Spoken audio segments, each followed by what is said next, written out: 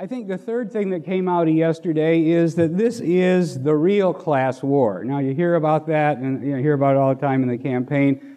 But the real class war in America is that the Fed has declared war on savers. The Fed has declared war on thrift.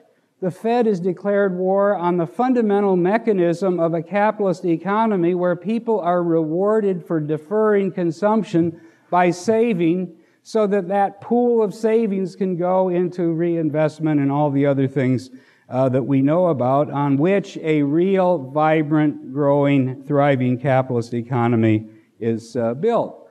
And so we have a determined, explicit, acknowledged policy in the Eccles building at the Fed to punish and essentially destroy savers. I just saw this morning, 6-month CD, 40 basis points. That's all you can get.